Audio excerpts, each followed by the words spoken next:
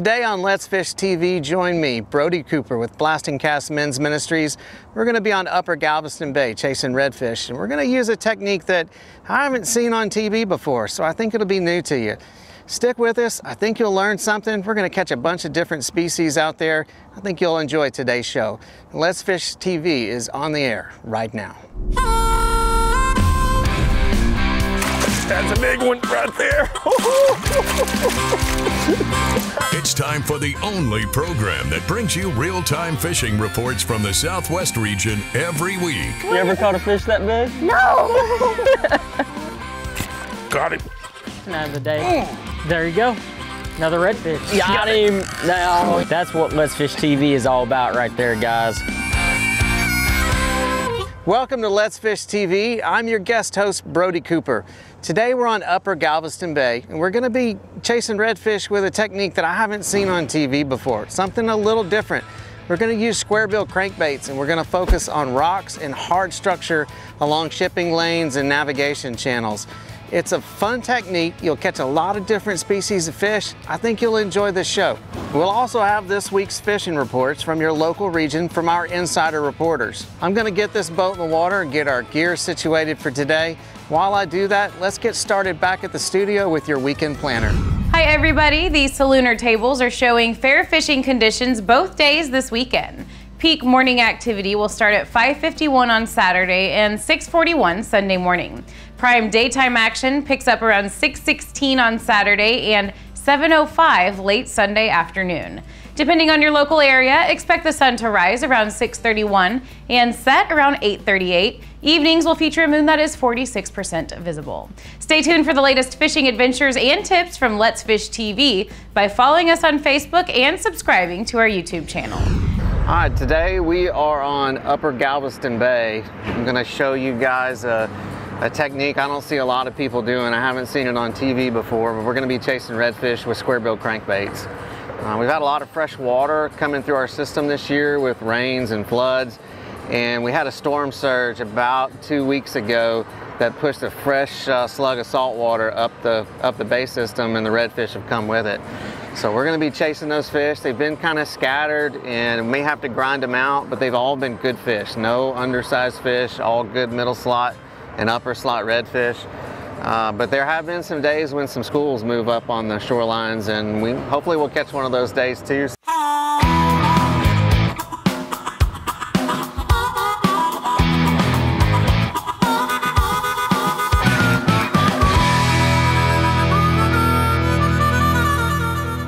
It's gonna be a scorcher.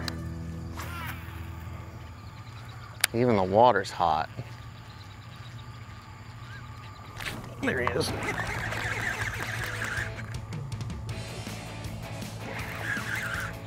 Yeah, there had to be one in here.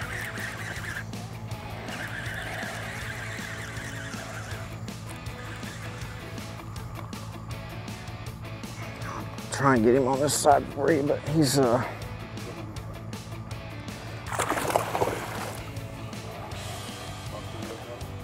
it's a good fish. It looks like a low to mid slot fish. He's angry. When you catch them on these square bills, a lot of times most of the fight is right next to the boat on a short leash. It's really easy to pull them off.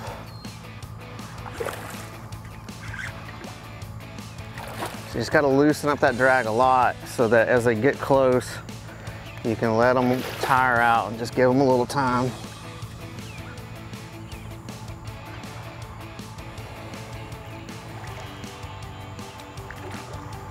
I think I'll walk him up to the other side of the boat for you, Jared. And I'll go ahead and slip in here on my net, and I'm gonna slip a net under him. He's not hooked all that great, so there we go. All right, first fish of the morning. Didn't take long either. Ate it good on the using a square bill crankbait. We have a Strike King KVD 1.5 and I don't know, it's a chartreuse kind of color. It's a great color for redfish. There you go. Look how orange that fish is. Orange and real pale. So this fish has probably been sitting in fresh water for a long time. Otherwise, he'd be a real deep copper and red color. That's why you grab him with a boga, not your fingers. But you can see that square bill crankbait, and he's not even hooked in the mouth. And that's one of the things about that crankbait. If you're throwing a soft plastic and that fish hits it like that and just kind of reacts to it, you're probably not going to hook up. With that crankbait, I've got some 4X strong hooks on it, and you can see he's not even in the mouth. All I got was one barb. Fish is probably not trying to eat the bait, just reacted to the bait, and it was enough to keep him hooked up. The real key is when you see that bait, when you're reeling that fish in, you got to back way off your drag. Let him take drag as he gets close. So we'll get this fish back in the water, and then we'll talk a little bit more about our technique. All right, so the reason we stopped where we did, just caught that fish, you can see over my shoulder, you see those birds, the cormorants right now stopping on the, they're just standing on the rocks. When we rolled up, there was a bunch of egrets, everything there. As you're going down all these shipping lanes, you'll just see miles and miles and miles of rocks. But when you pass a little section that's got 50 yards, 100 yards, and there's 20, 30 birds sitting there, there's a reason those birds are sitting there. They found some fish. So what I did is I eased in and dropped the power pole down right as I got in range. That fish did not eat on the first cast. I had to make 4 or 5 casts over top of that fish. I finally deflected it off a rock just right over top of him, and he slapped at it and got it. So glad we got that first fish, and hopefully we'll get another one for you in a minute. Hi everybody, and welcome to this week's Lone Star Lakes, brought to you once again by the good folks at Athlon Optics. Athlon's proud to introduce their new thermal lineup of optics with the same great quality and same great prices as all the rest of their optics lineup. Athlon gives you the most bang for your buck. Now it's summertime and the kids want to go fishing. Let's get them out on the water. Let's go to Lake Athens and catch some bass. The reason we chose Athens, they school fairly reliably all over the lake on Athens during the hot summer months. Now you can catch these fish on top with your traditional topwaters like your chug bug or your spooks or your poppers or your torpedoes, but if you have 2 or even 3 kids in the boat, that's a lot of treble hooks to be slinging around and be dodging for you, the guy that's going to be taking those fish off the hook. So instead, let's use soft plastic jerk minnows, and we're going to double down and have a lot of fun with a double rig. What you do is slide a barrel swivel on your main line, and then tie another barrel swivel to the end of that main line. You're going to take a leader of anywhere from 24 to 30 inches long and tie it to that main line swivel with a 3/0 or 4/0 hook. Then do a 20 to 24 inch leader on the sliding swivel. That'll give you a double rig, 2 baits, 1 cast every time you throw. And a lot of times in those schooling fish, you're going to bring back 2 bass at a time. It's a ton of fun for the kids, and you only have 1 or maybe 2 hooks to deal with. And since those are Texas rigged, it's a lot easier to get those fish off the line and get those kids on some fun. That's this week's Lone Star Lakes. Be sure and check us out on Facebook, Lone Star Lakes. And the good Lord is liking us. We got a gator in the background, pretty sunrise. It's slicked off and picturesque. Nice fish, dude. Whole fish came out of the water. It's very, very, there he is.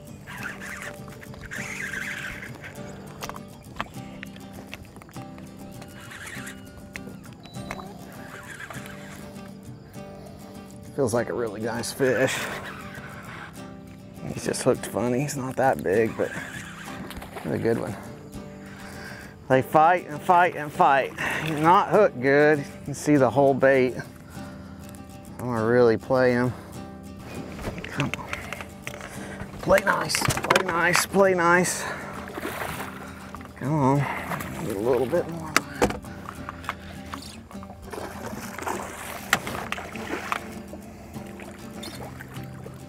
There we go. That's another good fish.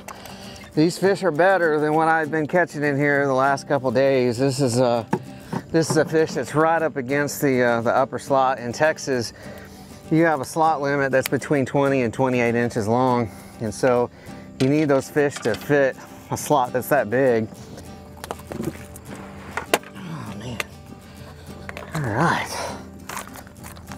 Stop. That's a great fish. Another fish that's right there in the upper slot. He is little over 7 pounds. So we'd have a decent tournament morning right now, Lisa.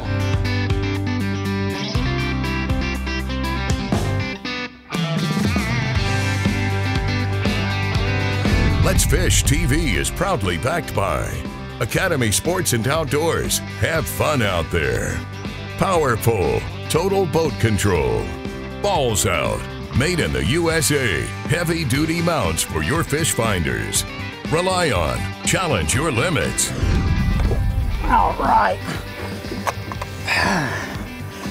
Now that is a fish.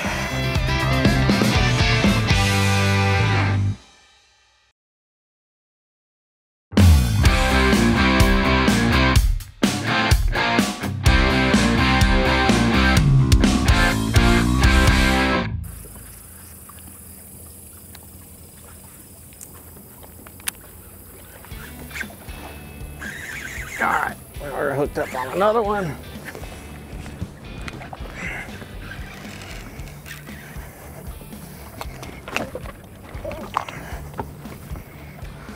Really don't want him on the back of the boat with power pole and lower unit and trim tabs. I'd rather fight him on the front, but this fish really wants to be under the boat.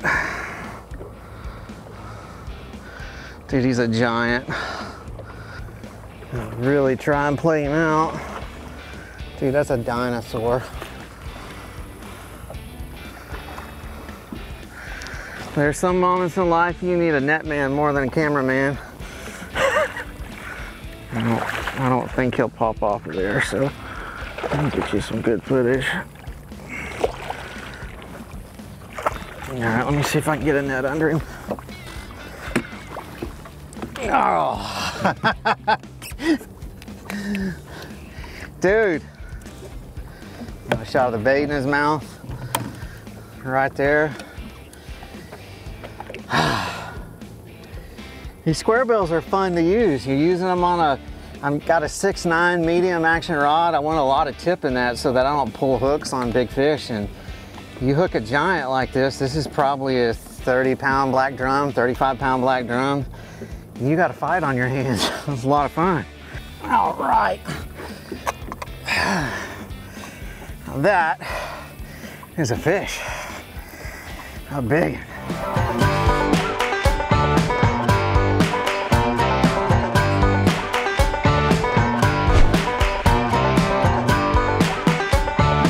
Matt Pangrak with the Bass Talk Live podcast here, and this is your weekly fishing report for the state of Oklahoma. It is the middle of summer. There are a lot of pleasure boats on the water, and this week we're going to go to a lake where you can get away from a little bit of the hustle and bustle and still have a chance to catch a lot of big bass, and that is Dripping Springs in East Central Oklahoma, a small trophy fish managed fishery, a lot of standing timber in there. If you haven't been there, I would recommend idling the entire time. Even if you can't see it, there's a lot of trees under the water. But this time of year, the midsummer, and right now, Dripping Springs is a great way to catch trophy largemouth on a 10-inch worm, Texas rigged on a 3/8 ounce bullet weight.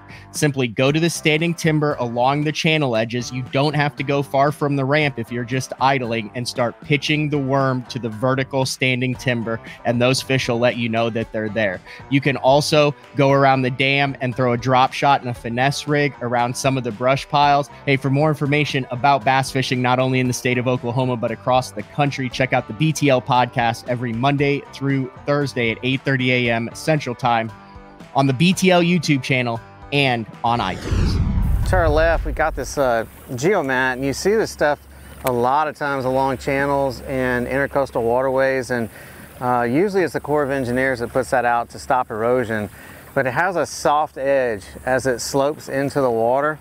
And a lot of times you'll actually see the redfish or even flounder, sheephead, whatever, just cruising right along the edge of it, right under the surface of the water. I'm hooked up.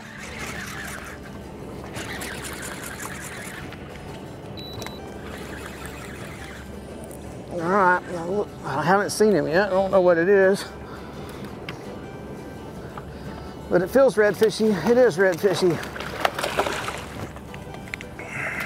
Trying to get the boat under control. There we go.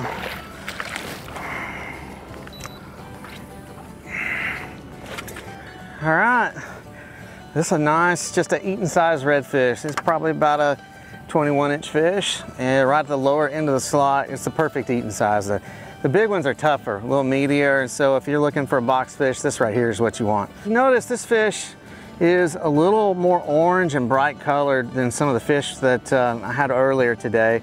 Sometimes when those fish are coming out of that murky fresh water that we had earlier this year, they'll get pretty dull and just kind of a dull gold.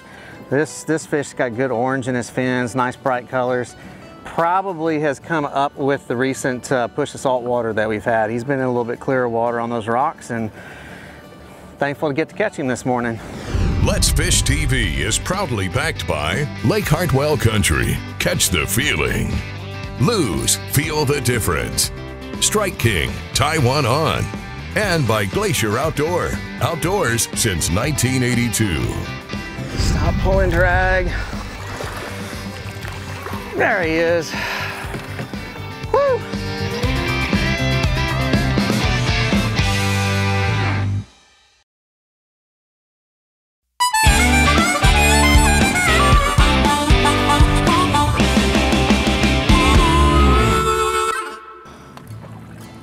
Yep. He came back for it.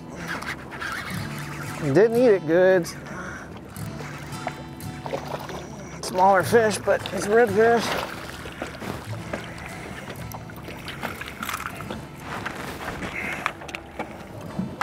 All right. Good solid keeper fish here. There we go. That fish got it in the mouth, but he really didn't eat it good. I threw it up on the rocks, and I thought I felt a fish swipe at it, but he didn't get it, kept reeling it, and what I felt was just something spongy. Normally, the redfish come up behind that bait and they smoke it. You'll feel a thump, and then your line goes slack, and you know you're onto something. But when they're not eating real good, and I don't think they're eating great this morning, a lot of times that bait just slides off a rock and it feels funny. And what happens is that redfish has just kind of grabbed it nonchalantly and is swimming with you. If you feel that bait coming to you and you don't feel any wobble, take a few real fast turns and see if the rod loads up. If it does, set the hook, you got a fish. There's two different patterns that will work in the summertime. You can catch fish on these rocks literally all year round. You just have to have an incoming tide in the winter and the springtime. But in the summertime, what really makes these rocks magical is you got two different feed patterns that work. You got some fish that are chasing menhaden, and they stay with those menhaden all year long. And wherever the tide pushes them, that's where they're gonna be. And we've seen quite a bit of menhaden, pogies, whatever you wanna call them, getting pushed up to these walls. So those fish are pushed up, especially on an incoming tide. But the second thing you have going for you in the summertime are the fish that are eating crabs. And there's a ton of small crabs all through these rocks. And that's why you'll catch the black drum, the sheephead, and some of the other species in here on the crankbait.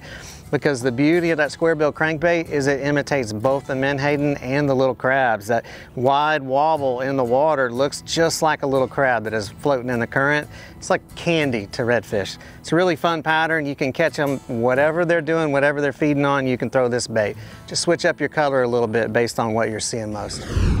That's a good redfish. I gotta get away from the rocks though. Oh, it's a good fish, really good fish. And he chewed it all the way down in his mouth. Whew.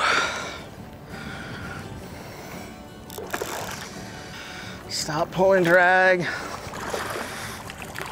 There he is. Whew. Guys, it has been a day. It's about 100 degrees out here, and I'm tired. And look at that bait. Can't even see it in there because he chewed it. I hope that you'll take a moment to learn a little bit more about Blast and Cast Men's Ministries. We're an interdenominational missions organization. Our focus is pointing outdoorsmen to the cross. We've got 5 chapters in Texas right now, 1 in New Mexico, 1 in Louisiana, 1 in Florida, a couple of events in Colorado. Come out and join us for an event sometime. You can learn more at blastandcast.org. Follow us at our social media profiles. And if we can ever help you in any way, please don't hesitate to reach out.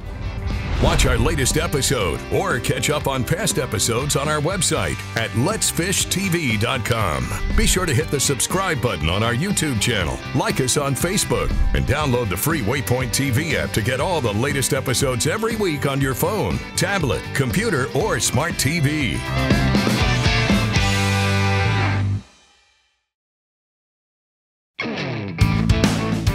Let's Fish TV is proudly backed by Mercury, Go Boldly, Lowrance, the ultimate fishing system, Gulf Shores and Orange Beach Tourism, let's fish on Alabama's beaches, Motor Guides Tour Pro with GPS anchor, powered by Passion. Here's today's Right Stuff, presented by Academy Sports and Outdoors. All right, guys, let me show you a little bit about the gear that I'm using, tackle, all that stuff. I'm using a 6'9" medium action rod. It has a really soft tip on it, and you really need that with a big redfish, because when they make those head shakes and long runs, especially when they're next to the boat and they react to you, you need a rod that's going to give with it, give your reel a little bit of time to catch up and strip drag. I'm using 30-pound braid on a loose speed spool with a 7.5 to 1 retrieve ratio. It's really important to have a fast retrieve ratio on this reel, and this speed spool is really fast. And the reason you need that is the redfish are fast. They're not like bass where they're just kind of slow and you hook up. You need to catch up to that fish. A lot of the times when you hook a redfish, he's coming straight at the boat, and if you don't keep up with him, you're going to end up losing that fish, or he'll get under the boat and cut you off, things like that. You should see it. I'm also using 30-pound braid. I don't like using fluorocarbon, which is common in the bass world. There's too many barnacles, abrasive stuff under the water, and if I do backlash, or if I need to let my baits sit there, I need the line to float on top of the water. If it sinks, it's going to get down there and all those barnacles, I'm going to end up cutting it off. The square bill that we're using today is a Strike King bait, and I've got 3 of them new in package so that you can see exactly what the package looks like. You can pick these up at any Academy Sports and Outdoors, or you can go online to Academy Sports and Outdoors and get these. It's a very simple bait. It's just a square bill crankbait. It's a Strike King KVD 1.5. That's the size that I use the most. I do recommend that you replace the hooks on it. And I'm using a VMC 9626, which is a 4X strong short shank treble hook. And I just replace those factory hooks to make sure that the redfish can't straighten them out on me. Color is not really that important with redfish. Usually if they're gonna eat it, they're gonna eat it. So I've got 3 choices that I picked up, and I'm gonna show these to you, and hopefully you can see them on camera good if I don't drop them everywhere. And I started this morning with just this chartreuse color, chartreuse black back. It'll work in just about any watercolor, but I especially like it if it's stained water. Sexy shad is always, it's just a classic choice. It looks like any shad out there in the water. In good clear water, a lot of times I'll throw that sexy shad or any shad colored bait. And the other one is just a crawfish color. That red really shows up well in muddy water. So if it's really muddy, and especially if you think those redfish are really keyed in on crabs, throw the crawfish colored crankbait. I don't think they know the difference between a crawfish and a crab, and it works good. Also, this is a 1.5 hard knock. It really doesn't matter if your square bill crankbait has a rattle or not for redfish. I don't think it matters. I've never noticed a difference. If the water's really muddy, I want the rattle because it makes me more confident in the bait, but I'm still not sure it makes a difference. So use what you got. I like the baits with the rattle. I think they can come find the bait a little easier. But if you just stick to basic colors like this, any kind of a shad color, something with chartreuse, if you can find something with gold, it's gonna work. Don't overthink it. You want to get that cast right up next to the rocks because that's where the redfish are. Guys, I want to thank Andrew for asking me to guest host this episode. It's been a lot of fun today on Upper Galveston Bay catching redfish. I hope you learned something with me.